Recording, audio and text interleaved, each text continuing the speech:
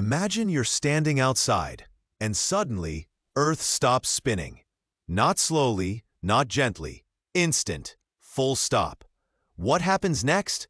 Hold on, because the answer is terrifying and fascinating. Right now, Earth spins at 1,670 kilometers per hour at the equator. If it stopped instantly, everything on the surface would keep moving at that speed.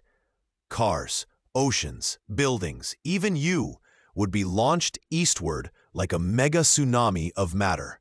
It would be the most violent moment in human history. The oceans wouldn't stay in place.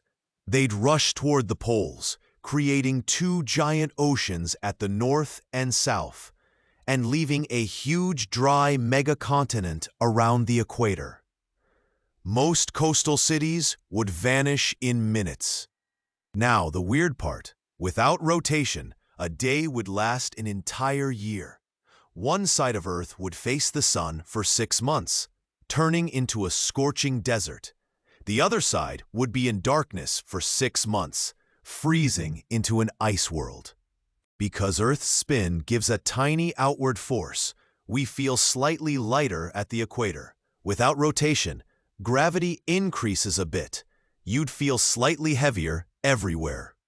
Winds depend on Earth's spin. If rotation stops, weather becomes chaotic. Massive storms, never-seen-before lightning systems, and super-strong winds tear across the planet. So what if Earth stopped rotating? Life would struggle, continents would flood, the sky would become violent, and day and night would turn into 6-month extremes.